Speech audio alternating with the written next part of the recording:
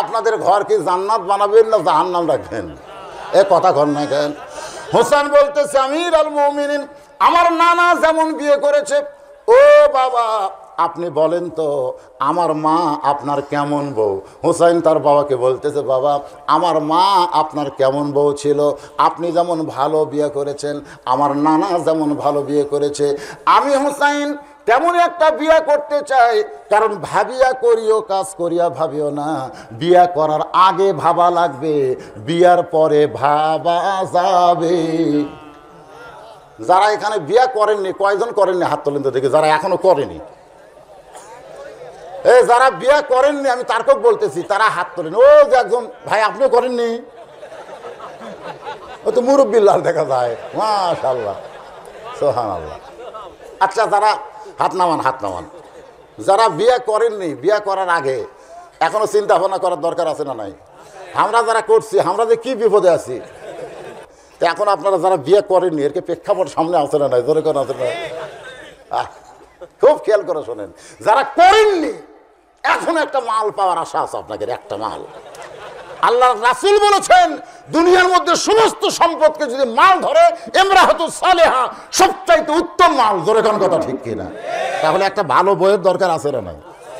হোসেন বলতেছে আমার নানা যেমন বিয়ে করেছে, আমার বাবা যেমন বিয়ে করেছে, আমি তেমন একটা বিয়ে করতে চাই। ওমর ফারুক বলে, হোসেন আমি যে মেয়েটার ঘটকালি করতেছি সেই মেয়েটা ভালো হবে। হোসেন বলতেছে আমির আল মুমিনিন, আপনার কাছে ভালো হলে চলবে না, আমার কাছে ভালো হওয়া লাগবে। ওমর ফারুক বলতেছে তোমার কাছে ভালো হতে গেলে মেয়েটার কি গুণ থাকা লাগবে? হোসেন বলতেছে আমার কাছে ভালো হতে গেলে মেয়েটার কোনো গুণ থাকার দরকার নাই, আমার তিনটা প্রশ্নের উত্তর দেওয়া লাগবে। জোরে কোন কয়টা? আরো জোরে। ওমর ফারুক বলে হোসেন কি তিনটা প্রশ্ন করবা? হোসেন বলতেছে ওই মেয়েটার সামনে করব, দুনিয়ার কোনো মানুষের কাছে প্রশ্ন আউট করব না। ওমর ফারুক বলে আলী রে, তোমার হোসেন যে তিনটা প্রশ্ন করবে এই প্রশ্ন সম্পর্কে কোনো জানা আছে? আলী বলতেছেন আমির আল মুমিনিন, আমি জীবনের প্রথম শুনলাম। ওমর ফারুক কাঁদতে কাঁদতে মেয়েটার কাছে গিয়ে বলতেছে মা আমার আব্দুল্লাহকে বিয়ে কর রে মা, আমার আব্দুল্লাহকে বিয়ে করলে তুই আমার বৌমা হবি, আমার বাড়িতেই তুই অধিকার পেয়ে যাবি। মেয়েটা বলতেছে আপনি না কইলেন একটা মেয়ের জন্য ভালো স্বামী দরকার, তাহলে আপনার ছেলের চাইতে ভালো ছেলের খোঁজ যদি আমি পাই তাহলে আপনার ছেলেকে বিয়ে করব কোন দুঃখে? ওমর ফারুক বলে মা যেই হোসেনকে তুই ভালো বলতেছিস সেই হোসেন সেই মেয়েকে বিয়ে করবে যে মেয়ে তার তিনটা প্রশ্নের উত্তর দিবার পারবে, যেই প্রশ্ন আমি ওমর জানি না, তার বাবাও জানে না, তুমি সেই প্রশ্নের উত্তর কেমনে দিবে? মেয়েটা বলতেছে আমির আল মুমিনিন, হোসেন কি তিনটা প্রশ্ন করবে আমি জানি না, তবে আমার ঈমান বলতেছে আমি না পারলেও আমার আল্লাহ পারাবে। ওয়াইযা তুলিয়াত আলাইহিম আয়াতুহু জাদাতুহুম ঈমানা ওয়া আলা রাব্বিহিম ইয়াতাওয়াক্কালুন। ঈমানের বলে বলিয়ান হয়ে মেয়েটা বলতেছে হোসেন কি তিনটা প্রশ্ন করবে আমি জানি না, তবে আমার ঈমান বলতেছে আমি না পারলেও আমার আল্লাহ পারাবে। জোরে কোন কে পারাবে? মেয়েটার কি বলতেছে? ঈমান। জোরে কোন কি? আপনাকে ঈমান কি কয়? সেদিন আমাকে একজন বলছে হুজুর যতই ওয়াজ করেন যতই চেষ্টা করেন বর্তমান প্রধানমন্ত্রী যতদিন বেঁচে থাকবে ওই জায়গা কেউ যাবার পারবে না। আমি বললাম এটা কে বলতেছে? আমার ঈমান বলতেছে।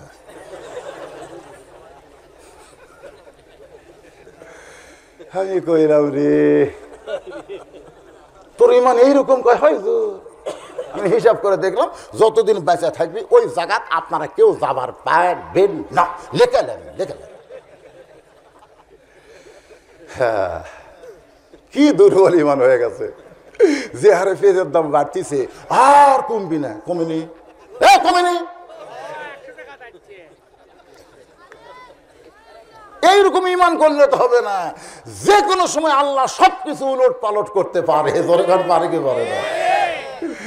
যাকে নমরুদ নিরাপত্তার দায়িত্ব দিছিল যে খালি আমার মাথার বাড়ি মারবি 1 ফুটের মধ্যে, 1 ফুটের মধ্যে তুই যা চাবি তাই, নিরাপত্তা কর্মীকে মাথার বেড়ানার দিছে, জুতা দিয়ে বেড়াই, বেড়াতে বেড়াতে 100 নিরাপত্তা কর্মীর অন্তর বিগড়ে কে দিছে? কথা কোন কে দিছে? কে রে বৌসল বাদ দে, কি চাকরি লিলু রে? খালি নমরুদক পড়া দেওয়া লাগে, বেড়ার লাগে, এই চাকরির থেকে ব্যস্ত চাস? কয় ভাই রে, এটা তো জুলুমের চাকরি রে, একটা মানুষ হোক পড়া দেওয়া, এটা একটা চাকরি হলো। তো কয় ওই যখন একটু ঘুমের মান ঘুম আসবে তখন মারিয়া দিব। দেখছেন নিরাপত্তা কর্মী। তো আজকে যারা নিরাপত্তা দিছে ওদের মন আল্লাহ বিগড়ে বা দিবার পারে, ধরে করার কথা ঠিক কিনা? এটা কোন ইমান রে? মন খারাপ করতেছে আজকে আমাদের ইমান এত দুর্বল হয়ে গেছে। আর হবি না হুজুর, আর হবি না হুজুর, এদেশ আবার নির্বাচন হবে, আবার ভালো মানুষ আমরা পাবো, জোরে কোন কথা ঠিক কিনা? এতদিন পরে যাদেরকে রাজাকার বলে গালি দিছি তারকে মধ্যে 37টা পাচ্ছি, আর যারা মুক্তিযোদ্ধার দল তাদের মধ্যে 8000। এটা কোন উক্তি রে? এতদিন পরে এটা কি দেখলাম রে? মুক্তিযোদ্ধারাই রাজাকার আর রাজাকারেরাই নাই। ইতিহাস এরকম পরিবর্তন হওয়ার পারে কি পারে? কতক্ষণ পারে কি পারে না? অবশ্য প্রধানমন্ত্রী বলেছে এইটা তথ্য ভুল হয়ে গেছে। ভুল হোক, যারা তথ্য ভুল দিল তাদেরকে যদি আইনের আওতায় না আনে তাহলে বোঝা যাবে তথ্য ভুল নয়, আর যদি আইনের আওতায় এনে বিচার করে তাহলে বুঝবো ঠিক আছে। যখন কথা ঠিক কিনা? আল্লাহর বান্দারা একটু মনোযোগ দিয়ে শোনেন। ওমর ফারুক এক দৌড়ে আইছে হযরত আলীর বাড়িতে। আলী বলতেছে আমিরুল মুমিনিন, এখনই কাঁদতে কাঁদতে গেলেন, আবার কেন দৌড়াইছেন? ওমর ফারুক বলে আলী তারিখ করতে চাই। হোসেন বলে কিসের তারিখ? বলে তুমি যে 3টা প্রশ্ন করবে মেয়েটা উত্তর দিবার পারবে কি পারবে না তার যাচাইয়ের তারিখ।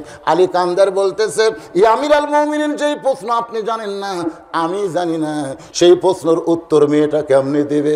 ওমর ফারুক বলে আলী রে, মেয়েটা ইমানের বলে বলিয়ান হয়ে যখন কথা বলেছে আমার মনে হয় ইমানের সাথে আমার আল্লাহর সম্পর্ক রয়েছে। নির্দিষ্ট তারিখ মোতাবেক ডান পাশে হযরত ওমর। একটু মনোযোগ দিয়ে শুনবেন আমার মা বোনেরা যারা পর্দার অন্তর আছেন, মা আপনাদের সংখ্যা বেশি হওয়ার কারণে মাননীয় চেয়ারম্যান সাহেবের অনুরোধে এই মেয়েদের ওয়াজটা আমি করতেছি। ডান পাশে হযরত ওমর বসেছে, বাম পাশে হযরত আলী, আর মাঝখানে হোসাইন। বসার একটা সাইজ আছে না নাই? জোরে কোন আছে না নাই? ডান পাশে যিনি বসেছেন তার নাম কি? হযরত ওমর। জোরে কোন নাম কি? এগুলো মুখস্থ রাখলে ওয়াজ বুঝতে সুবিধা হবে। বাম পাশে যিনি বসেছেন তার নাম কি? আর মাঝখানে যিনি বসেছেন হযরত হোসাইন। সামনে একটা চাদর দেওয়া হয়েছে, চাদরের ওই পারে ওই 18 বছরের মেয়েটাকে বসানো হয়েছে। এখন যদি বাংলার মুসলমানকে বলি সামনে চাদর দেওয়ার কারণ কি? আরো জোরে, জোরসে বলুন। এই বাংলাদেশের একজন সংসদ সদস্য মমতাজ, ধরে বলেন নাম কি? এই মমতাজ কিন্তু একটা গান গাইছে, ওরে শরীয়তের মাওলানা, ওরে শরীয়তের মাওলানা, চোখ দুইটা করলা কানা, মনের পর্দা বড় পর্দা তোমরা খুঁজে পাইলা না, তেতুল হুজুর বুঝলো না। আপনারা বলেন তো তেতুল হুজুর বলে মমতাজ কারে গাইলাইছে? এই কারে কন বোঝেননি? আল্লামা শফি, যিনি 103 বছর বর্তমান বয়স, গোটা বাংলাদেশে যত আলেম রয়েছে সমস্ত আলেমের মাথার মুকুট। আল্লামা শফিকে একজন গায়িকা মমতাজ বলেছে তেতুল হুজুর। জোরে কোন কি হুজুর? কি বলেছে? মনের পর্দা বড় পর্দা তেতুল হুজুর বুঝলো না। আমি কিন্তু মমতাজের এলাকায় ওয়াজ করতে গেছিলাম। এখানে মমতাজ যে এলাকার সংসদ সদস্য এমপি, ওই এলাকাতে আমি বললাম, ওরে মমতাজ তুমি বুঝলা না, মনের খাওয়া বড় খাওয়া, মনের খাওয়া বড় খাওয়া, তুমি কোনোদিন কইলা না মনের খাওয়া বড় খাওয়া, কইলে হাতির মতন শরীর তোমার হইতো না। ওরে মমতাজ বুঝলা না। আপনার বলেন তো মমতাজ একটা মেয়ে মানুষ, কিন্তু ওর কোনো সাইজ আছে?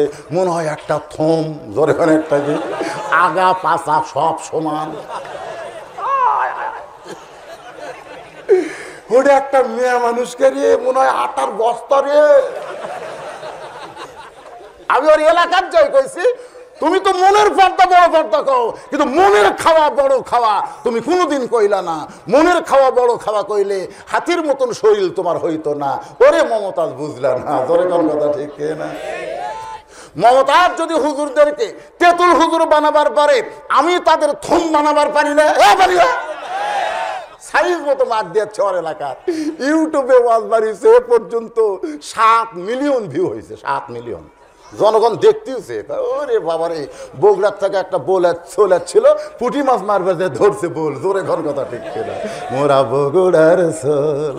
বাংলাদেশের যেখানে যাই না কেন একের প্রাণ খুলে কথা বলি, হাসতে হাসতে বাঁশ দেবো, হাসতে হাসতে। অনেক বক্তারা এই আইজুল হক জিহাদি রাগ করে মারে, রাগ করে মারলে তো পুলিশ খেপি। আর আমার মার হলো হাসতে হাসতে, ধরার বুদ্ধি নাই, জনগণ হাসতেছে, একজনও রাগ করেনি। ধরে কোন কথা ঠিক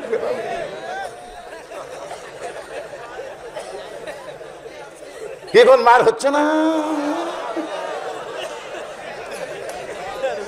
পরে বুঝবি চলনি কাকয়। ধরে কোন কথা ঠিক কিনা? বাজানকে একটু মনোযোগ দিয়ে শুনবেন। মমতাজ বলল মনের পর্দা বড় পর্দা, শরীয়তের আলেম বুঝলো না। আপনারা বলেন তো, হযরত ওমরের মন ভালো না খারাপ? হযরত হোসেনের মন ভালো না খারাপ?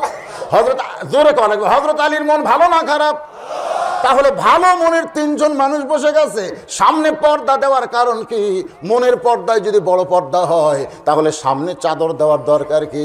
হযরত ওমর বুঝাইলেন মনের পর্দা পর্দা না, পর্দা হলো আল্লাহর আইন। অকরনা পড়েন, অকরনা ফি বুয়ুতিকুন্না ওয়ালা তাবাররাজনা তাবাররুজাল জাহিলিয়াতিল উলা। সুবহানাল্লাহ বলেন।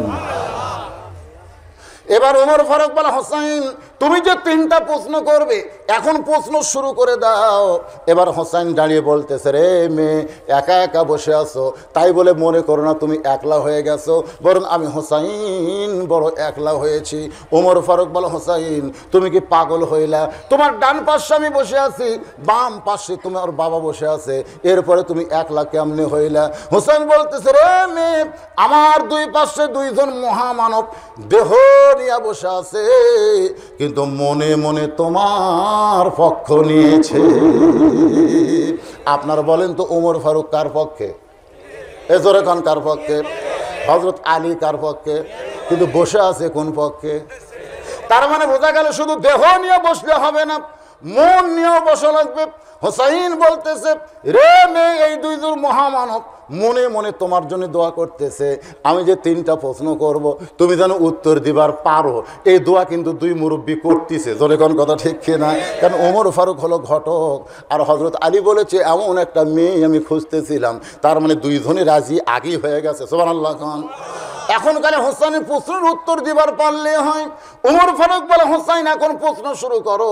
আমার মায়েরা যারা বসে আছেন, যে যুবকেরা এখনো যারা বিয়ে করো নাই, প্রশ্নটা একটু মনোযোগ দিয়ে শুনবা। হোসেন বলতেছে, রে মেয়ে আমার 1 নম্বর প্রশ্ন হলো, আমার মাকে তুমি জানো? হযরত আলী চমকে উঠছে, আমি আমার ছেলের সঙ্গে আইছি, বাবার প্রশ্ন না করে মায়ের প্রশ্ন করতেছে। কারণ যদি হোসেন বলতো আমার বাবাকে তুমি জানো, কিন্তু বাবার কথা না বলে মায়ের কথা বলার কারণ হলো, একজন সন্তানকে যদি আপনি ভালো চান তাহলে বাবা ভালো হওয়া লাগবে না, মা ভালো হওয়া লাগবে। জোরে কোন ঠিক কিনা? কারণ বাবা আনন্দে মাতিয়া সাগরে ভাসাইয়া সেই যে চইলা যায় খবর লয় না। মাজন ধরিয়াই উদরে কতই যতন করে, ধরিয়াই উদরে কতই যতন করে, 10 মাস পরে পায় প্রসবের বেদনা, এমন দরদি ভবে কেউ হবে না আমার মা। ইমাম গাজ্জালি বলেছেন, প্রত্যেকটা যুবতী মেয়ের মাসে 3 দিন 5 দিন 7 দিন একটা করে অসুখ হয়। এই অসুখের নাম হলো মাসিক। এই অসুখ যখন হবে মেয়েরা নামাজ পড়তে পারবে না, রোজা রাখতে পারবে না, কোরআন শরীফ পড়তে পারবে না। এই অসুখ হলে মেয়েদের সমস্ত ইবাদত আল্লাহ নিষেধ করে দেয়। কিন্তু যখন এই সন্তান পেটে আসে এই অসুখটা আল্লাহ বন্ধ করে দেয়। অসুখ বন্ধ করার কারণ হলো সন্তান পেটে থাকা অবস্থায় মার ইবাদতের কোনো কমতি যেন না হয়। কারণ মায়ের ইবাদতের মাধ্যমে ওই পেটের সন্তান পেটের মধ্যে বড় হয়। মা যখন রুকু থেকে সেজদায় যায় ওই পেটের বাচ্চা পেটের মধ্যে চাপা খায়। দেখায়। ফেরেশতা বলে মাবুদ তোমার বান্দি নামাজ পড়ে পেটের মধ্যে বাচ্চার কি কষ্ট হয় না? আল্লাহ বলে ফেরেশতা সাক্ষী থাকো, যেই মা নামাজ পড়তেছে সে শুধু নিজে নামাজ পড়তেছে না, পেটের বাচ্চাকেও নামাজে ট্রেনিং দেয়। আজকে যে ছেলেরা দাঁড়ায় ঘুরতেছে ভিতরে ঢুকতেছে না, ও দরজাত খাড়াই আছে, কেন জায়গা থাকতে দরজাত কে?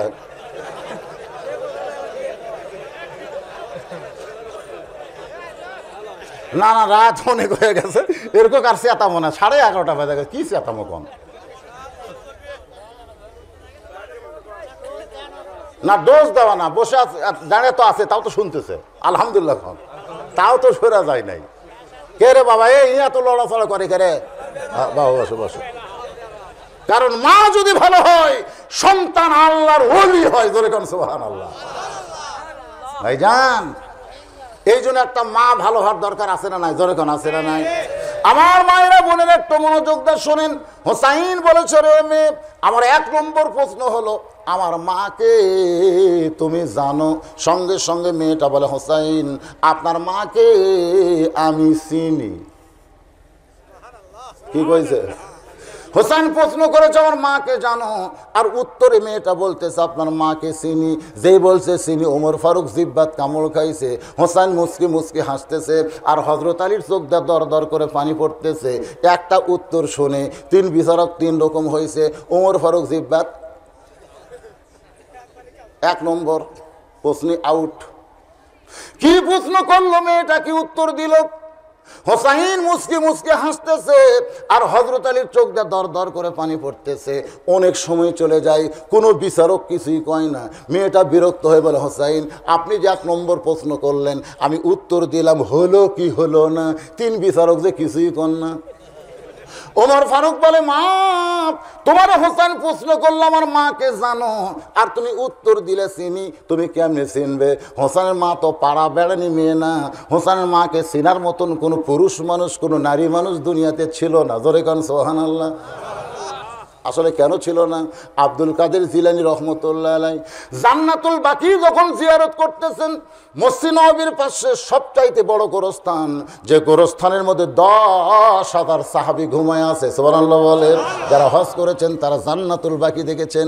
আব্দুল কাদের জিলানী রহমতুল্লাহ আলাইহি ওই জান্নাতুল বাকি যখন জিয়ারত করেন, পিছন দিক থেকে মুরিদ বলে হুজুর আপনি চোখ বন্ধ করলে গোটা পৃথিবীর খবর বলতে পারেন, একটু চোখ বন্ধ করে দেখেন তো এই জান্নাতুল বাকি কোন জায়গায় মা ফাতেমার কবর? আব্দুল কাদের জিলানী ছোট বাচ্চার মতন কান্না শুরু করে দিলেন। মুরিদ বলে হুজুর আপনি কাঁদেন কেন? আব্দুল কাদের জিলানী বলল রে মুরিদেরা, এই জান্নাতুল বাকির মধ্যেই মা ফাতেমার কবর আছে, কিন্তু কবরটা কোন জায়গায় এটা কিয়ামত পর্যন্ত কেউ বের করতে পারবে না। সমস্ত মুরিদ বলে হুজুর এই জান্নাতুল বাকির মধ্যে মা ফাতেমার কবর আছে, কিন্তু কবরটা কোন জায়গায় কেন বের করা যাবে না? আব্দুল কাদের জিলানী বললেন আমার মা ফাতেমা হইল জোহরা। জোরে কোন মা ফাতেমা কি? সমস্ত মুরিদ বলে হুজুর জোহরা মানে কি? আব্দুল কাদের জিলানী বললেন আমার মা ফাতেমা রাতের বেলায় দুনিয়া থেকে বিদায় নিয়েছে। এই রাতের বেলায় তাকে দাফন করা হয়েছে। কোন জায়গায় দাফন করা হয়েছে? যিনি কবর দিয়েছে হযরত আলী। কবর দেওয়ার পরে তাকায় দেখে সামনে কয়েকটা পুরাতন কবর দেখা যায়। আলী চিৎকার করে বলে ফাতেমার কবর, ফাতেমার কবর। এই মাত্র কবর দিলাম, সেই কবর গেল কোন জায়গায়? গায়েব থেকে যেন বলতেছে আলী রে আমার ফাতেমা পর্দানিশী, আমি আল্লাহ জোহরা ডিগ্রি দিয়া ফাতেমার কবরকে কিয়ামত পর্যন্ত পর্দা করেছি। যে ফাতেমার কবরই মানুষ চেনে না, আর সেই ফাতেমারে তুমি চিনবা কেমনে? যে মেয়ে মানুষকে বেশি চিনবে বুঝবেন সে মেয়ে মানুষ বেশি ভালো। আমার বউ একদিন আমাকে বলতেছে খালি তুমি আমাকে দেখতে পারো না, খালি তুমি গোটা পাড়া খুঁজে দেখো আমার বিরুদ্ধে কেউ নেই। আমি চিন্তা করলাম কে রে, আমি আমার বউ দেখতে পারি না আর গোটা পাড়া তোর বিরুদ্ধে কেউ নেই। আমি তখন আস্তে করে আর কানের কাছে গিয়ে ফিস করে বললাম তুমি কি ওভার ডিউটি করো? রাগ করে বলতেছে নাউজুবিল্লাহ, এটা কি কও? তাহলে পাড়ার লোক তোমাকে ভালো কয় আর আমি তোমাকে দেখতে পারি না। মা ফাতেমা বলেছে, দুনিয়ার সমস্ত মানুষ যদি বলে ফাতেমা ভালো আর আমার স্বামী যদি বলে খারাপ, ফাতেমা জাহান্নামে হবে। আর দুনিয়ার সমস্ত মানুষ যদি ভালো ফাতেমা খারাপ আর আমার স্বামী যদি বলে ফাতেমা ভালো, এক স্বামীর সার্টিফিকেটে ফাতেমার 8টা জান্নাতের দরজা খুলে গেল।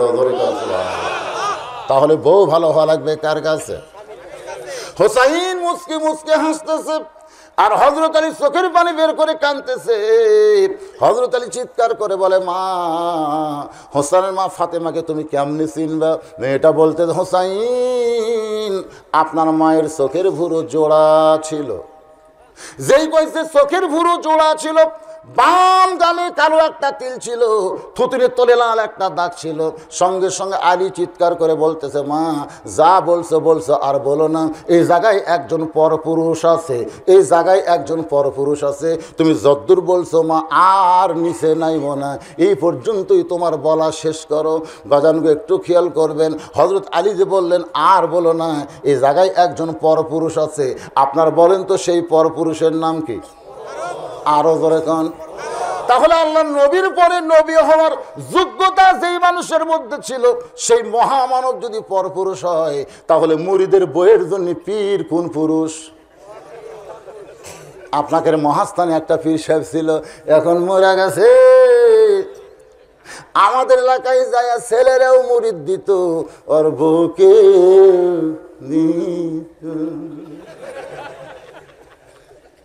বলতেছে, তুই মুরিদ হলি, তোর বউ মুরিদ হবি রে, স্বামী স্ত্রী দুইজন জান্নাত থাকবি। তো বলতেছে, হুজুর আমার বউকে লিয়ে আয় মুরিদ দেবো। পরের সপ্তাহ নিয়ে যাচ্ছে, বলে তুই তো মুরিদ দিছিস, তুই বাইরে থাক আর তোর বউ ভিতরে দে, মুরিদ দিচ্ছি মুরিদ দিচ্ছি। হাসতেছেন। আজকে বাংলাদেশে এই মাজার পূজারীরা, এই পীর পূজারীরা ইসলামের সবচাইতে বড় ক্ষতি করতেছে। আপনাদের মহাস্থানে যিনি শুয়ে আছে, উনি পশুরামের সাথে কি আপোষ করছে না যুদ্ধ করছে? আর এখনকার গুলা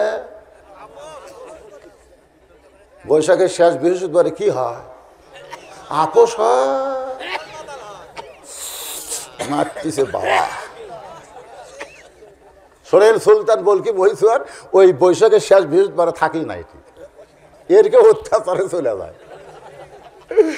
তো একজন বলতে, হুজুর আপনি মাস্তান ছাড়ে এখানে কয়, মাস্তানে যে গজব শুরু হচ্ছে, পশু লাতিপুতিরা যে হারে গাঁজা খাওয়া শুরু করছে, আমি ওখানে মুসলমান কেমনে থাকি?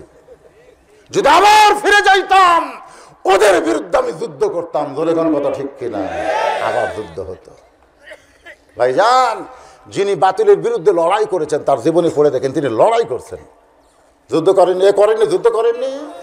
আপনারা কি করতেছেন, আপোষ না লড়াই? আল্লাহর ওলি যারা শাহজালালের জীবনী পড়ে দেখেন, গৌর গোবিন্দর বিরুদ্ধে যুদ্ধ করেছে। খাজা মঈনুদ্দিন চিশতি রহমতুল্লাহ আলাইহি পৃথিবীর বিরুদ্ধে যুদ্ধ করছে। সুলতান বলকি মহিষওয়ার পশুরামের বিরুদ্ধে যুদ্ধ করেছে। ধরে কোন কথা ঠিক কিনা? এখান থেকে বোঝা গেল আল্লাহর ওলিরা আপোষ করেনি। কি করছে? এ কথা কন না কেন, কি করছে? আর বলো না, এই জায়গায় একজন পরপুরুষ আছে। আমার প্রশ্ন হলো, তুমি কেমনে বলতে পারো ফাতেমার চোখের ভুরু জোড়া? এটা আমি স্বামী হিসাবে বলতে পারি। বাম গালে কালো একটা তিল ছিল, হোসেন সন্তান হিসাবে বলতে পারে। তার থুতুরির তলে একটা লাল দাগ ছিল, নবী মেয়ে হিসাবে বলতে পারে। কিন্তু রমদাসের বন্দি মেয়ে, তুমি কেমনে বললে মা চোখের ভুরু জোড়া? বাম গালে কালো একটা তিল, থুতুরির তলে লাল দাগ ছিল। মেয়েটা বলতেছে, মুরব্বী ওই রোমের জেলখানার মধ্যে যখন বন্দি ছিলাম, সকালবেলা 3টা করে চাবুক মারতো, বিকালবেলা 3টা করে চাবুক মারতো। ওই চাবুকের আঘাতে এক সময় বিরক্ত হয়ে বললাম, আল্লাহ আপনি আছেন আসমানে, নবী আছে মদিনায়, এই রোমের জেলখানায় এই দুঃখী মেয়েটাকে দেখার কেউ নাই।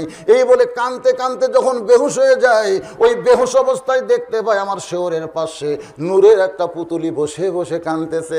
আমি তার কান্না দেখে বললাম, কে গো, আপনি জান্নাতের হুরি না বেহেশতের পরী? এমন করে কেন কাঁদতেছেন আপনি, কে গো? সঙ্গে সঙ্গে আমার মাথায় হাত দিয়ে বলে, মা আমি জান্নাতের হুরিও না বেহেশতের পরীও না, আমি হলাম জগৎ বিখ্যাত মা ফাতেমা। আমি তখন তার চেহারার দিকে তাকায় দেখি, চোখের ভুরু জোড়া দেখতে পাই, বাম গালে কালো একটা তিল দেখতে পেয়েছি, থুতুরির তলে লাল একটা দাগ দেখতে পাই। সঙ্গে সঙ্গে হোসেন চিল্লাই বলে, আল্লাহ এক নম্বর প্রশ্নের উত্তর যেমন আশা করেছিলাম তার চাইতে মেয়েটা 100 গুণ সুন্দর দিয়েছে। ওমর ফারুক বলে, আলী, আল্লাহ আমার ঘটকালি কবুল করেছে। হোসাইন বলে, এত সহজ না, 3টা প্রশ্নের উত্তর না দিলে আমি বিয়ে করব না। আপনি কি মনে করেছেন একটা প্রশ্নের উত্তর সবাই দিবার পারে? কবরে যখন আমরা যাব, হিন্দু যাবে, বৌদ্ধ যাবে, খ্রিস্টান যাবে, 1 নম্বর প্রশ্নের উত্তর কিন্তু সবাই পারবে। যখন বলবে মান রব্বুকা, হিন্দুরা বলবে আল্লাহ, বৌদ্ধ বলবে আল্লাহ, খ্রিস্টান বলবে আল্লাহ। কিন্তু যখন বলবে অমান নাবিউকা, তোমাদের নবীকে, তখন শুনলি আর পারিস না কেরা। খেলাত বলে হিন্দুরাও আল্লাহ কয় নয়, কথা কয় না। তো এই জন্য ভাইজান 1 নম্বর উত্তর পারছে বলে তো আমি বিয়ে করব না। আরও 2টা প্রশ্ন আছে, উত্তর দিলে বিয়ে হবে। আমরা কি বাকি 2টা প্রশ্নের উত্তর শুনতে চাই? কারা কারা চান একটু আল্লাহ হাত দেখান। যারা যারা চান লিল্লাহি তাকবীর। আপনি তুলছেন, 2 হাত তোলেন। মাশাআল্লাহ, সব শুনবে। চেয়ারম্যান সাহেব শোনে না, চেয়ারম্যান সাহেব একসময় কানে কানে বললো, হুজুর আমি কিন্তু বেশিক্ষণ থাকবো না, আমার বাড়ির বহু কাজ জমা হয়ে আছে, বাড়িতে আমার কাজ করা লাগবে, আমি কিন্তু থাকতেছি না, অফিসে কাজ করা লাগবে। এই কথা বলে এখন বসে এখন করছে আমি না শুনলে যাবো না। ওমর ফারুক মনটা ভার করেছে, কারণ হোসেন যখন বলেছে একটা প্রশ্নের উত্তর দিলে তো বিয়ে করব না, বিয়ে করব কয় প্রশ্ন, এ জোরে কোন কয়টা? ওমর ফারুক মন ভার করে বলতেছে, হোসাইন তাহলে তুমি 2 নম্বর প্রশ্ন করো। এখন তুমি 2 নম্বর প্রশ্ন করো। এবার হোসেন বলতেছে, রে মেয়ে, আমার 2 নম্বর প্রশ্ন হলো 6 বছর বয়সে তুমি ঈমান গ্রহণ করেছো, তোমার দাদা খ্রিস্টান, তোমার বাবা খ্রিস্টান, তোমার 14 গোষ্ঠী সবাই খ্রিস্টান, কিন্তু একজন খ্রিস্টান দেশে, রোম দেশে 6 বছর বয়সে তুমি ঈমান কেমনে পাইলে? তুমি যে কইছো ঈমান গ্রহণ করার অপরাধে আমাকে 12 বছর জেলখানায় বন্দি থাকতে হয়েছে। আমার 2 নম্বর প্রশ্ন হলো, তুমি 6 বছর বয়সে ঈমান কেমনে পাইলে? যেই প্রশ্ন করেছে 6 বছর বয়স ঈমান কেমনে পাইলাম, ওমর ফারুক চমকে উঠছে। কারণ এই প্রশ্ন তো হযরত ওমরের করার দরকার ছিল। যখন 2 পাহাড়ের মাঝখানে দেখা হলো, জোরে কোন কথা ঠিক কিনা? যেই প্রশ্ন ওমর করতে পারে না সেই প্রশ্ন হোসাইন করেছে। এবার মেয়েটা বলে, হোসাইন 6 বছর বয়সে ঈমান কেমনে পাইলাম, এটা যদি জানতে চান তাহলে আমার জীবনের একটা দুঃখের ঘটনা আপনাদের শুনতে হবে, আর এই ঘটনা শুনতে গেলে আপনাদের বড় কষ্ট হবে। ওমর ফারুক বলতেছে, মা যতই কষ্ট হোক না কেন, উত্তর না দিলে তো তোমাকে বিয়ে করবে না, এই জন্য তোমাকে উত্তর দেওয়াই লাগবে। মেয়েটা বলতেছে, হোসাইন 6 বছর বয়সে আমি যখন অন্দরমহলে ছিলাম, আমার দাদা হলো রোম সম্রাট কাইসার, অন্দরমহলে গিয়ে আমার মাকে বলতেছে আমার নাতনি কোন জায়গায়। আমি তখন মায়ের পাশে দাঁড়িয়েছিলাম, আমি দৌড়ে এসে বললাম, দাদু ভাই আমারে ডাকেন কেন? আমার দাদা বলে, নাতনি রে, আজকে রোমের রাজ দরবারে খেলা হবে, আজকে রোমের রাজ দরবারে খেলা হবে, তুই কি খেলা দেখতে যাবি? মেয়েটা বলে, হোসাইন খেলা দেখার কথা বলে আমার দাদা আমাকে রাজ দরবারে নিয়ে আসলো। আমি আসার পরে দেখি দাদা একটা সিংহাসনে বসে থাকবে, তার পাশে একটা ছোট চেয়ার সাজায় রাখছে, ওই চেয়ার আমাকে বসাই দিল। আমি 6 বছরের ছোট্ট মেয়ে চেয়ারে বসে বললাম, দাদু ভাই খেলা দেখার কথা বলে আপনি আমারে নিয়ে আসলেন, এখন খেলাটা কোন জায়গায়? আমার দাদা বলে, নাতনি রে, খেলা যদি দেখবার চাস তাহলে ওই যে তাকায় দেখ। আমি তখন তাকায় দেখি কালো কাপড় দিয়ে একটা মানুষের চোখ 2টা বেঁধে রেখেছে, ওই মানুষের হাত 2টা কালো রশি দিয়ে বেঁধে রেখেছে, পায়ের দিকে তাকায় দেখি লোহার শিকল দিয়া ওই মানুষের পা আটকায় রাখছে। আমি বললাম, দাদু ভাই খেলা দেখার কথা বলে আপনি আমারে যা দেখাচ্ছেন আমি একটা মানুষকে দেখতে পাই। আমার দাদা তখন অট্ট হাসিটা বলতেছে, নাতনি রে, তুই যাকে মানুষ বলতেছিস ওইটা মানুষ না, ওইটা হইল মুসলমান। আপনারা তো আল্লাহু আকবার বলেন, কিন্তু মেয়েটা বলতেছে, হোসাইন আমার দাদা বলতেছে ওইটা মানুষ না, ওইটা মানুষ না, ওইটা হলো মুসলমান। আমি তখন বুঝতে পারলাম খ্রিস্টান জগতের লোকেরা মুসলমানকে মানুষ মনে, আমাদের ভারতেরা মুসলমানকে যদি মানুষ মনে করত তাহলে 400 বছরের পুরাতন মসজিদ বাবরি মসজিদ ভাঙ্গা ওই জায়গায় রাম মন্দির বানানোর রায় দিত না। জোরে কোন কথা ঠিক কিনা? আপনারা বলেন তো, মসজিদ ভাঙ্গা যদি ওই জায়গায় মন্দির বানায় তাহলে মুসলমানের কলজাত আঘাত লাগবে কি লাগবে না? তাহলে দেখেন ভারতে কি কোনো জায়গা নাই? আপনার এখন ভারতে কি জায়গা নেই? অন্য জায়গায় কি মন্দির বানান যাবে না? এ কথা কোন যাবে কি যাবে না? বাবরি মসজিদ ভাঙ্গা মন্দির বানান লাগবে কেন? যে বাংলাদেশে শতকরা 90% 95% মুসলমান, সেই বাংলাদেশে একটা মন্দির কেউ ভাঙছে? বরং আমরা মন্দির পহরা দেই। দেখছেন আমরা কত ভালোবাসি ভারতের হিন্দুদেরকে, আর ওরা মালনের বাচ্চারা,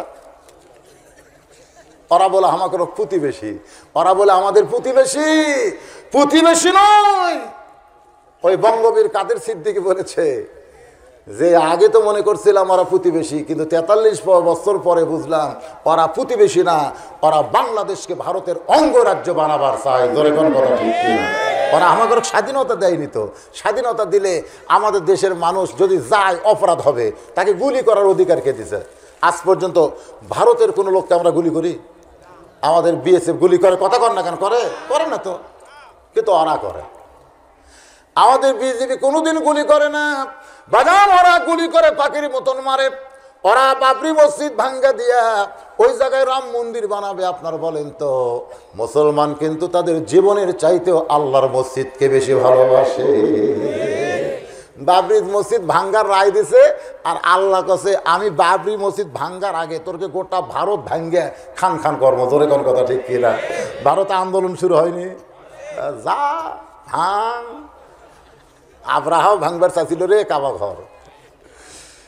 আবু তালেব আব্দুল মোত্তালেব রাসূলের দাদা বলল, আল্লাহ আল্লাহ, যে বাহিনী আসতেছে আমরা কিছু করে পারবো না, তোমার ঘর তুমি বাঁচাও। আল্লাহ কয় কোনো মানুষ যদি না পারে, এখন বাধ্য হয়ে তো আমাকে করা লাগবে। সূরা ফিল পড়ে দেখেন, আবাবিল দিয়া কি কামি করছে। আপনারা মনে করছেন আল্লাহর সে আবাবিল মরিছে? আমরা মুসলমান যদি আন্দোলন করে বাবরি মসজিদ ভাঙ্গা বন্ধ করতে না পারি, আমার আল্লাহ বন্ধ করবে। জোরে কোন কথা ঠিক কিনা? কারণ ঘর কার? আল্লাহকে হাত দিস না রে, দিস না। বহু বুঝাচ্ছে, তাও বুঝিচ্ছে না, কারণ এরা মুসলমানকে মানুষ মনে করে না। মেয়েটা বলে, হোসাইন আমার দাদা বলতেছে ওইটা মুসলমান, ওইটা মানুষ না, ওইটা মুসলমান। আমি তখন বললাম, দাদু ভাই মুসলমানকে নিয়ে আপনি কি খেলবেন?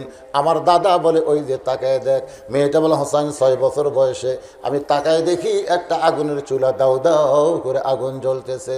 ওই চুলার উপরে একটা বিশাল ডেকসি, সেই ডেকসির মধ্যে মনে মনে তেল, আগুনের তাপে তেলগুলো টকবক টকবক টকবক করতেছে। আমার দাদা বলে, নাতনি রে আজকের খেলা হলো ওই হাত পাও বাঁধা মুসলমানকে উত্তপ্ত তেলের মধ্যে ফেলে দিব।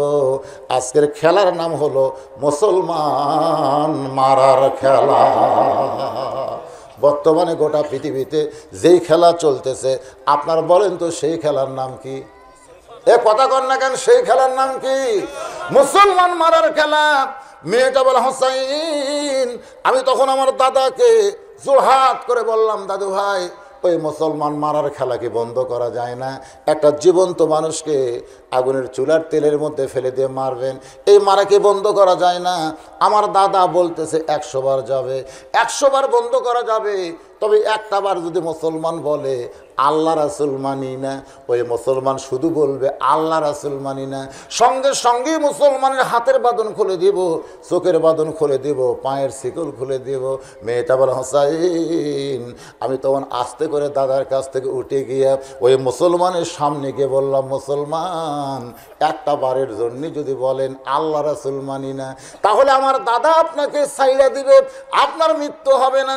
সঙ্গে সঙ্গে মুসলমান চিল্লায় বলে, রে ছোট্ট মেয়ে, তোমার দাদাও মানুষ আমিও মানুষ, তোমার দাদার সামনে আমার জীবন ভিক্ষা চাই না, আমার জীবন ভিক্ষা চাই না। মুসলমানদের কাছে জীবনের চাইতে ইমানের দাম বড় বেশি। একজন মুসলমান বলতে পারে দরকার হলে গোটা দুনিয়া ছাড়বো, কিন্তু এক মুহূর্তের জন্যে আল্লাহ রাসূল ছাড়ব না। তোমার দাদা কি? তোমার দাদার কাছে আমি জীবন ভিক্ষা চাবো? কি মনে করতেছেন? উকিল কিন্তু বলেছিল রাষ্ট্রপতির কাছে জীবন ভিক্ষা চাইলে, রাষ্ট্রপতি জীবন ভিক্ষা দিলে আপনার ফাঁসির দণ্ড মওকুফ হবে। একজন বলল, উকিল ভাই যদি রাষ্ট্রপতি আমার জীবন ভিক্ষা দেয়, মনে করেন দিল, তাহলে খবর কি? তাহলে আপনার তো কোনো টেনশন নাই। আমার তো টেনশন নাই, আমার ফাঁসির দণ্ড মৌকুফ হলো, আমি এখন বাড়ির দিকে দৌড় দিলাম, হুররে এই বাড়ির দিকে দৌড় দিলাম, দিকে লোকজন খাড়া হয়ে আছে, ফাঁসির দণ্ড মৌকুফ হয়ে আমাকে রে আব্দুল আসতেছে, মনে করেন। কিন্তু রাস্তার মধ্যে আজরাইল খাড়া হচ্ছে, খাড়া হয়ে বলতে চ যাই। তখন বলতেছে, না ভাই আমার তো ফাঁসির দণ্ড মৌকুফ আছে, আমি কোথায় যাবো? পাগলা, যাই লিজি মরবি তাই কোনোদিন বাঁচাবার পারে, তুই যাই মরবি তার কাছে বাঁচার দরখাস্ত করে তুই বেঈমান হয়ে গেলি রে, এখন তো মরা লাগবি, মর, আমি আজরাইল তোর জান কবজ করবে যাচ্ছি। এখান থেকে বোঝা গেল একমাত্র আল্লাহ ছাড়া অন্য কারো কাছে মুসলমান দরখাস্ত লিখতে পারে। আল্লাহর বান্দার একটু মনোযোগ দিয়ে শুনবেন। মেয়েটা বলে, হোসাইন, আমার দাদা হুঙ্কার মেরে বলতেছে আর দেরি করা যায় না, এই মুসলমানকে হাত পাও বেঁধে উত্তপ্ত তেলের মধ্যে ফেলে দাও। যেই বলো সেই কাজ, ওই মুসলমানকে হাত পাও বাঁধা অবস্থায় উত্তপ্ত তেলের দিকে আসতেছে। আমি তখন বললাম, দাদু ভাই এই মানুষ মারার খেলা আমি দেখব না, আমি আমার মায়ের কাছে যাবার চাই। আমার দাদা চিৎকার করে বলতেছে, খেলা দেখার কথা বলে তোকে রাজ দরবারে নিয়ে আইছি, খেলা না দেখলে তোকে যাবার দেব না।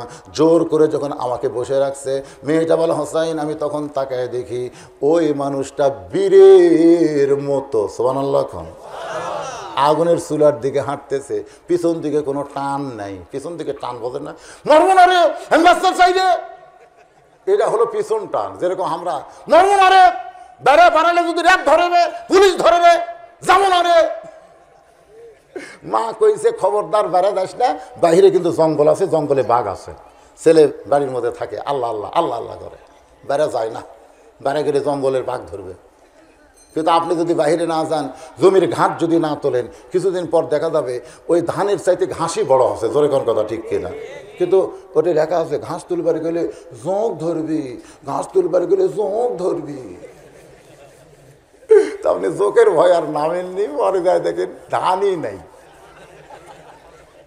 মাও বলতেছে, বেড়া যাস না, জঙ্গলে বাঘ আছে। আর বেড়া যায়নি, ঘরত নামাজ পড়ছে, আল্লাহ আল্লাহ জিকির করছে, কিন্তু জঙ্গল বাড়তে বাড়তে ওর ঘরে জানলা পর্যন্ত আসছে।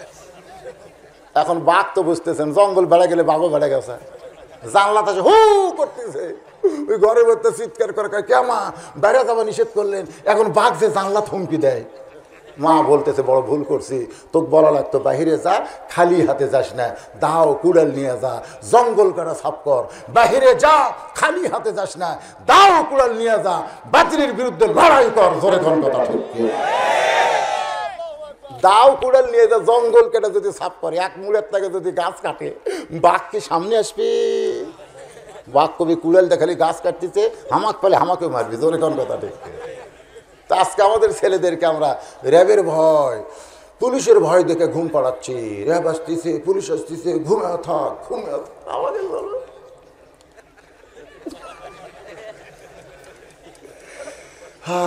এত ভয় খাওয়া খাসে ভাই।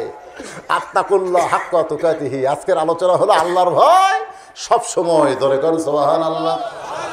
একটু মনোযোগ দিয়ে শোনেন।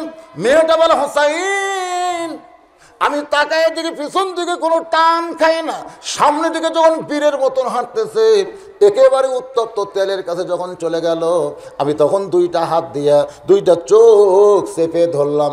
একটা জীবন্ত মানুষ উত্তপ্ত তেলের মধ্যে মরবে, এই দৃশ্য আমি দেখবো না বলে দুইটা চোখ যখন চেপে ধরেছি, এমন সময় একটা মধুর কলেমা আমার কানের মধ্যে দিয়ে কলিজার মধ্যে ঢুকতেছে, লা ইলাহা ইল্লাল্লাহু মুহাম্মাদুর রাসূলুল্লাহ। মেয়েটা বলে, হোসাইন, এই কলেমা যখন আমার কলিজার মধ্যে জায়গা নাই, আমি তখন দেখতে পাই দুইটা হাত যদি আমার চোখের সামনে, তারপরেও আমি দেখতে পাই ওই মুসলমানের খাঁচাটা, দেহ নামক খাঁচাটা উত্তপ্ত তেলের মধ্যে পড়তেছে।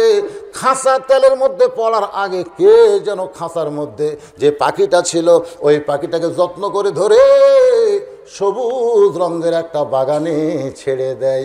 উত্তপ্ত তেলে শুধু খাঁচা পড়েছে, ওই পাখি কিন্তু তেলের মধ্যে পড়ে নাই। শুধু খাঁচা পড়ার সঙ্গে সঙ্গে পাখি যখন উড়াল দিয়ে চইলা যায়, আমি এক দৌড়ে মায়ের কাছে গেলাম। আমার দাদা আটকাবার পারলো না। আমি মায়ের কাছে গিয়ে বললাম, মা লা ইলাহা ইল্লাল্লাহ মুহাম্মাদুর রাসূলুল্লাহ। আমার মা চমকে বলে, তুই না তোর দাদার সঙ্গে খেলা দেখবার গেলি, খেলা দেখবার গিয়া এই মুসলমানের কলমা কোথায় পাইলি? এই কলমা যদি তোর দাদা শুনতে পায়, তোর বাবা শুনতে পায়, তাহলে তোকে মেরে ফেলবে। আমি তখন বললাম, মা এ কলমাওয়ালারা কোনো দিন মরে না। সবাই বলেন, এ কলমাওয়ালারা কোনো দিন মরে না। ওয়ালা তাকুলু লিমান ইউকতালু ফি সাবিলিল্লাহি আমওয়াতুন বাল আহইয়াউ ওয়ালাকিন লা তাশউরুন।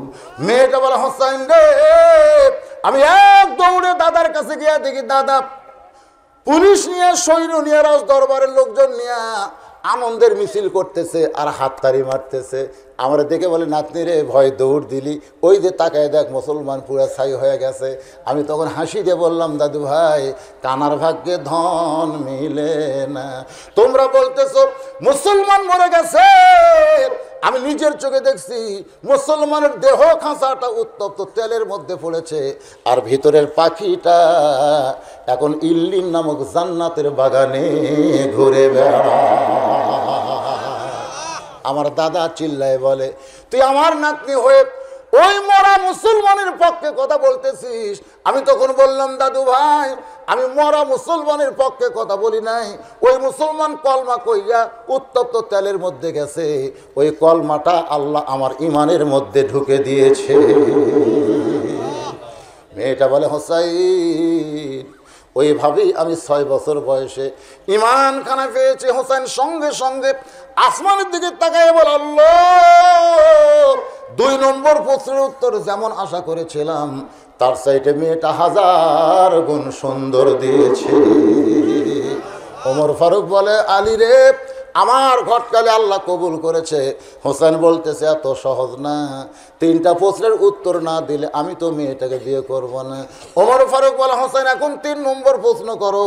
এবার হোসেন 3 নম্বর প্রশ্ন করবে। রে যুবকেরা, প্রশ্নটা শুনতে সহজ মনে হবে, কিন্তু উত্তর কিন্তু সহজ না। অনেক সময় প্রশ্ন কঠিন মনে হয়, উত্তর সহজ হয়। আবার অনেক সময় প্রশ্ন কঠিন হয়, উত্তর সহজ। আবার অনেক সময় উত্তর সহজ, প্রশ্ন কিন্তু কঠিন হয়। এবার প্রশ্নটা সহজ মনে হবে আপনাদের। ওমর ফারুক বলে, হোসেন তুমি 3 নম্বর প্রশ্ন করো। এবার হোসেন প্রশ্ন করে, রে মেয়ে, আমার 3 নম্বর প্রশ্ন হলো, বিয়ার পরে, বিয়ার পরে, কোন বিয়ার পরে আমার সঙ্গী তোমার থাকতে হবে। এটা হলো ইসলামের কথা। বিয়ার আগে না বিয়ার পরে? আমাদের বাংলাদেশে যত ভালোবাসা হয়, এটা বিয়ার আগে হয় না বিয়ার পরে হয়? বিয়ার আগে যারা ভালোবাসা করে এরা জাহান্নামে যাবে, আর বিয়ার পরে যারা ভালোবাসা করে বইয়ের সাথে এরা হবে জান্নাতি। আমাদের বাংলাদেশে 14ই ফেব্রুয়ারি পালন কেন হয়? এ কথা কর না কেন, কেন হয়? হ্যাঁ, টানাটানি দিবস, টানাটানি দিবস। আমাদের এলাকায় আশ্বিন মাসে কুত্তারা প্রেম করে। আশ্বিন মাসে সারা বছর কুত্তা গ্রুপ দেখা যায় না, কিন্তু আশ্বিন মাসে ভাই যেটি সেটি, এমনকি মসজিদের সামনেও লাগে। জুমার দিনে 2 কুত্তা প্রেম করতেছে, মুসল্লিরা খালি মসজিদে ঢুকতে থাকে, কিন্তু কুত্তা 2টা লড়ে না। আমি এখন ইমাম মানুষ, কুত্তার কাছে খাড়া হয়ে বললাম, কেরে কুত্তা, খেড়ের পালা আছে, বাঁশের আড়া আছে, প্রেম করবি গোপন টাকার যা করে। এটা শত মসজিদের সামনে 2 কুত্তা টানা দিয়া আমার দিকে তাকায় যেন বলতে যে, হুজুর তাহলে আমরাই করি রাস্তা, আর কেউ করে না। 14ই ফেব্রুয়ারি ভ্যালেন্টাইন ডে কলেজ পার্কে লমলা লিখে রাস্তায় রাস্তায় জোড়ায় জোড়ায় বসা থাকে, ওরাও যা আমরাও চাই। এই জন্য 14ই ফেব্রুয়ারি এটা কোনো মুসলমানের দিবস না, এটা হলো কাতি মাসে কুত্তা দিবস। জোরে কথা। এরকম কুত্তা দিবস কারা করে? বিয়ার পরে না বিয়ার আগে? হোসাইন বলতেছে আমার 3 নম্বর প্রশ্ন হলো, বিয়ার পরে আমার সঙ্গী তোমার থাকতে হবে। এই প্রশ্নের দ্বারা বোঝা গেল বিয়ার আগে কোনো সম্পর্ক করা যাবে না, সম্পর্ক করতে হবে বিয়ার। আরো ধরে কন। আজকে আমাদের বাংলাদেশে বগুড়ার ওয়ান্ডারল্যান্ড পার্কে যারাই ধরা পড়ছে এরা বিয়ার পরে না বিয়ার আগে? ফেসবুকে দেখেন নাই, আমি বগুড়া পুলিশ সুপারের তারিফ করেছি, আমি কিন্তু সাথে সাথে স্ট্যাটাস দিয়ে দিয়েছি। পুলিশেরা যদি এইরকম হয় তাহলে 14ই ফেব্রুয়ারি অবশ্যই বন্ধ হবে। জোরে কোন কথা ঠিক কিনা? পার্কে পার্কে হানা দিয়া দেখে একটা কুত্তাও নেই, খালি দো পাওয়া কুত্তা কুত্তি গলা গলি করতেছে, কোলাকুলি কোলাকুলি করতেছে। কানের কাছে কামুক লাগে, তুমি আমার জীবন, তোমাকে ছাড়া আমি বাঁচবো না, একদিন না দেখলে মনে হয় 1 বছর দেখিনি। এলা কথা কখন কয়? বিয়ার পরে কয়, সব কথা বিয়ার আগে। হোসাইন বলতেছে বিয়ের পরে আমার সঙ্গী তোমার থাকতে হবে। মেয়েটা ফোপায় ফোপায় কান্দে, শুধু কান্দে আর কান্দে। ওমর ফারুক বলে, মা কঠিন 2টা প্রশ্নের উত্তর তুমি দিয়া দিলা, আর সহজ প্রশ্ন করলো বিয়ার পরে আমার সঙ্গী থাকতে হবে। তুমি বললে সঙ্গে থাকবো, তাহলেই তো উত্তর হয়ে যায়। মেয়েটা বলতেছে, হোসাইন আইয়ুব নবী একজন নবী ছিলেন। ওই নবী যখন সুস্থ ছিলেন তখন নবীর অনেকগুলো বউ ছিল, আত্মীয় ছিল, স্বজন ছিল, বাদশাহী ছিল, ধন সম্পদ সবই ছিল। কিন্তু আইয়ুব নবী যখন রোগী হয়ে গেল, এক সময় তার দেহে যখন পচন ধরে গেল, আপনজন আত্মীয় স্বজন কেউ আর থাকলো না। লোকালয় থেকে জঙ্গলের মধ্যে আইয়ুব নবীকে যখন রেখে আসলো, শরীরের দুর্গন্ধ, কেউ আইয়ুব নবীর সঙ্গে ছিল না। ওই সময় একজন বিবি ছিল, যেই বিবির নাম হলো রহিমা। হোসাইন, রহিমা যেমন আইয়ুব নবীর সুখেও ছিল, দুঃখেও ছিল, আমিও তেমন আপনার সঙ্গে থাকতে চাই। ওমর ফারুক বলতেছেন, মা এই হোসেনের সঙ্গে বিয়ের পরে থাকতে গেলে তুমি আইয়ুব নবীর তুলনা কেন দিলে? তুমি রহিমার কথা কেন বললে? মেয়েটা বলতেছে, আমি আমিরুল মুমিনিন ওই রোমের জেলখানায় যখন বন্দি ছিলাম, সে দিল কারারক্ষী সকালবেলা 3টা চাবুক মারত, বিকালবেলা 3টা চাবুক মারত। ওই চাবুকের আঘাতে গোটা দেহ যখন আমার ঘা হয়ে গেল, একসময় আমি বললাম, আল্লাহ আপনি আছেন আসমানে, নবী আছে মদিনায়, এই কষ্টের জীবন আর কতদিন রক্ষা করা যায়? ওগো আমিরুল মুমিনিন হযরত ওমর শোনেন। এই কথা বলার পরে যখন আমি ঘুমিয়ে গেছি, ওই ঘুমের ঘরে স্বপ্নে দেখি আল্লাহর নবী রোমের জেলখানার ভিতরে আমার শিয়রের পাশে দাঁড়িয়ে আছে। নবীর চোখটা দরদর করে পানি পড়তেছে। নবী বলতেছেন, ইন্নাল্লাযীনা ক্বালু রাব্বুনাল্লাহু সুম্মা ইসতাকাম তাতানাজ্জালু আলাইহিমুল মালাইকা আল্লা তাখাফু ওয়ালা তাহজান ওয়া আবশিরু বিল জান্নাহ। নবী ডাকদা বলে, রে রোম সম্রাট কায়সারের নাতনি, শুধুমাত্র ঈমান গ্রহণ করার অপরাধে এত নির্যাতনের পরেও তুমি ঈমান হারলা না। আমি নবী বলতেছি, এই দুনিয়া থেকে বিদায় নেওয়ার সঙ্গে সঙ্গে আল্লাহ তোমার জন্য 8টা জান্নাতের দরজা খুলে দিবে। আমি বললাম, নবী গো, মরে যাওয়ার পরে আল্লাহ 8টা জান্নাত দিবে, কিন্তু জীবিত অবস্থায় কি আল্লাহ আমার কিছুই দেবে না? নবী বললেন, তুমি কি চাও? আমি তখন বললাম, আপনার ছোট নাতি হোসাইনের আমি বউ হবার চাই, আমি ছোট নাতি হোসাইনের বউ হবার চাই। নবীর 2টা চোখের মধ্যে আমি রক্তের কান্না দেখলাম, যেন চোখ দিয়ে রক্ত পড়তেছে। বললাম, ইয়া রাসূলুল্লাহ, আমি হোসাইনের বউ হবার চাওতে আপনি এমন করে কেন কাঁদতেছেন?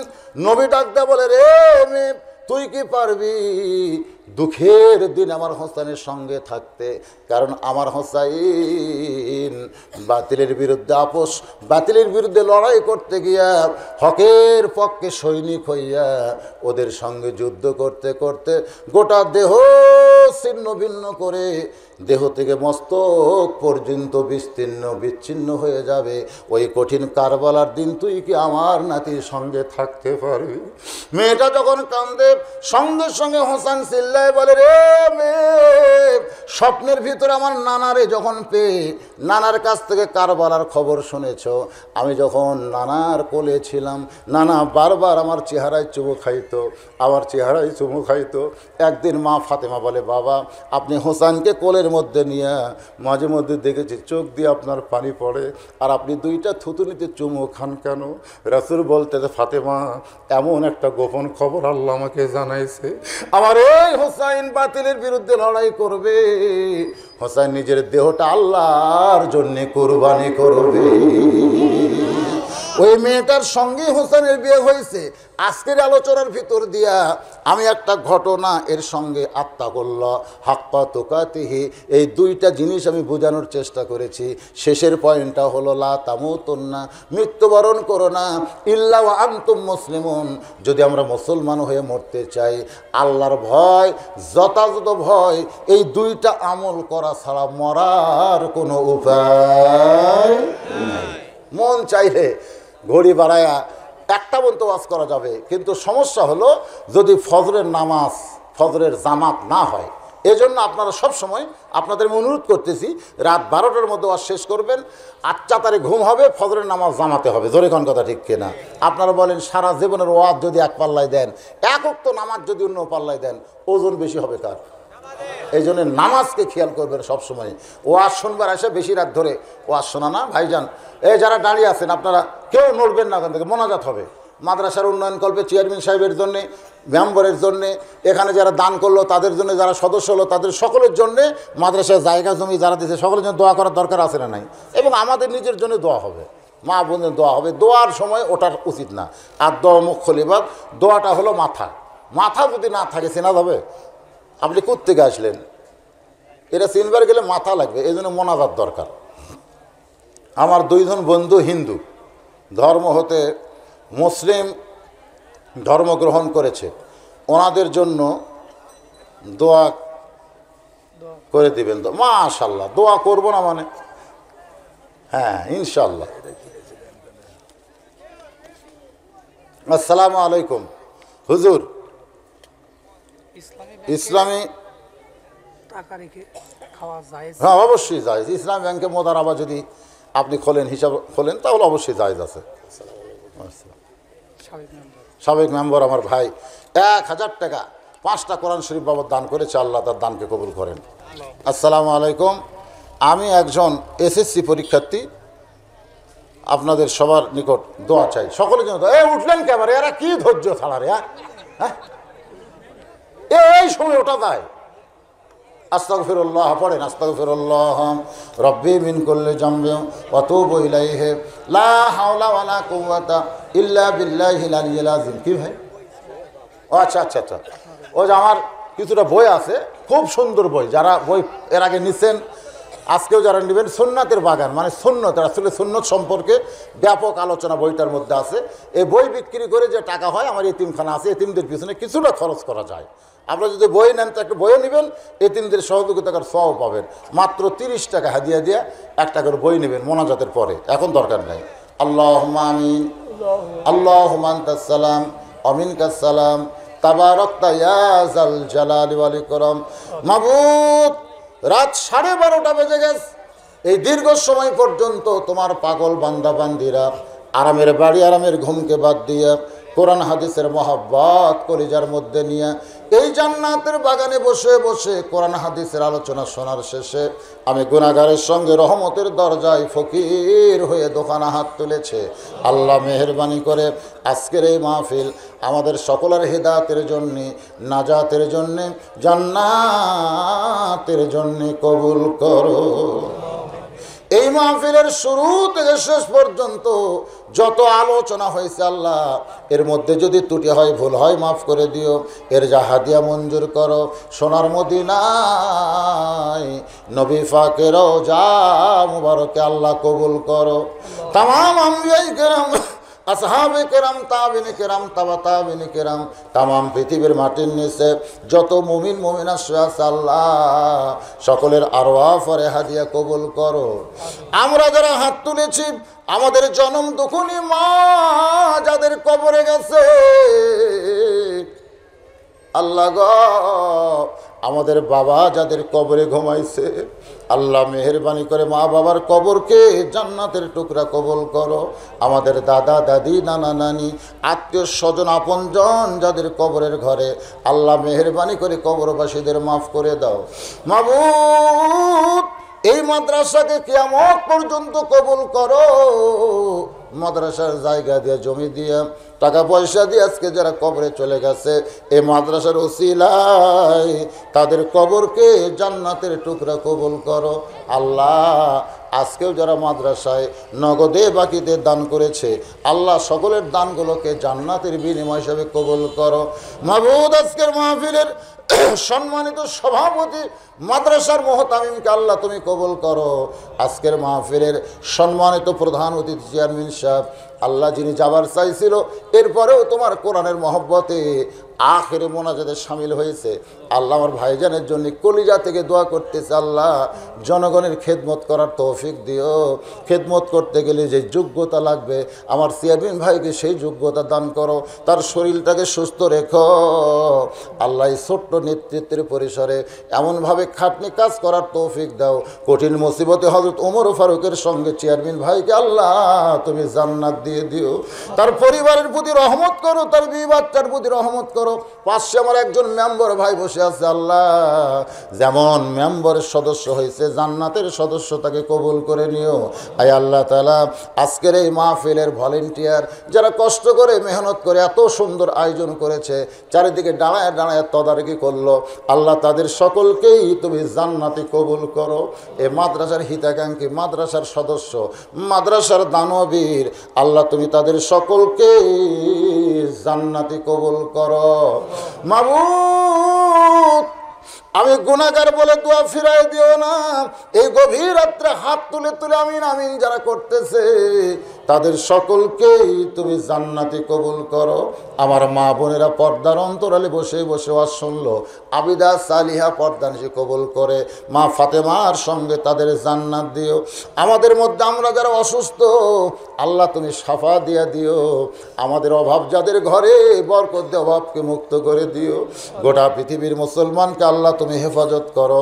আমার বাংলাদেশের প্রতি রহম করো আল্লাহ। 30 লক্ষ শহীদের বিনিময়ে বাংলাদেশ এই বাংলাদেশের স্বাধীনতা নিয়ে কেউ যেন চক্রান্ত করতে না পারে আল্লাহ মেহেরবানি করে আমাদের দেশের সার্বভৌমত্বকে আল্লাহ তুমি হেফাজত করো। আল্লাহ আমাদের দেশের উপরে রহমত বরকতের দরজা খুলে দাও আল্লাহ। আমাদের দেশের উপর থেকে সমস্ত গজবকে আল্লাহ উঠায় নাও আল্লাহ। খাস করে বগুড়া জেলার এই গোকুল এলাকায় আল্লাহ আজকের এই মাহফিলের এলাকায় আল্লাহ পলাশবাড়ি উত্তরপাড়ায় রহমত বরকতের দরজা খুলে দিও আল্লাহ। আল্লাহ আমি গুনাহগার বলে দোয়া ফিরাই দিও না আল্লাহ। এতগুলো মানুষের মধ্যে যে 2 হাত পছন্দ হয় সেই 2 হাতের ওসিলায় গোটা মাহফিলকে কবুল করো। অনেকেই দোয়া চেয়েছে আল্লাহ সকলের হকে দোয়া করো। একটা ছেলে এসএসসি পরীক্ষার জন্য দোয়া চেয়েছে আল্লাহ মাতার জেহানি শক্তি বাড়ায় দিও। যে যেভাবে দোয়া চেয়েছে আল্লাহ তার সেই হকে দোয়াকে কবুল করো আল্লাহ। খাস করে তোমার দ্বারা আরজ করি প্রত্যেক বছর এই মাদ্রাসার জন্য মাহফিল হবে। আজকের মোনাজাত হওয়ার সঙ্গে সঙ্গে বাগান ভেঙে যাবে। আহা এই বাগান আবার লাগবে 1 বছর পরে, ততদিন আমরা হায়াতে থাকবো জানি না আল্লাহ। হতে পারে আজকের মোনাজাত আমাদের জীবনের শেষ মোনাজাত, হতে পারে আজকের মাহফিল আমাদের জীবনের শেষ মাহফিল। যদি তাই হয় তাহলে আমাদের সকলকে আল্লাহ তুমি মাফ করে দিও। যেদিন আমাদের মৃত্যু হবে দিনটা যেন জুমার দিন হয়, মাসটা যেন রমজান মাস হয়। ইমানের সাথে ইজ্জতের সাথে দুনিয়া থেকে বিদায় নেওয়ার কালে আমাদের জবানে জারি করে দিও লা ইলাহা ইল্লাল্লাহু মুহাম্মাদুর রাসূলুল্লাহ সাল্লাল্লাহু আলাইহি। আসসালামু আলাইকুম ওয়া রাহমাতুল্লাহি ওয়া বারাকাতুহু। নিয়মিত ইউটিউব ভিডিও দেখতে সাবস্ক্রাইব করুন। নতুন নতুন ভিডিও পেতে ঘন্টা বাটনটি চাপুন।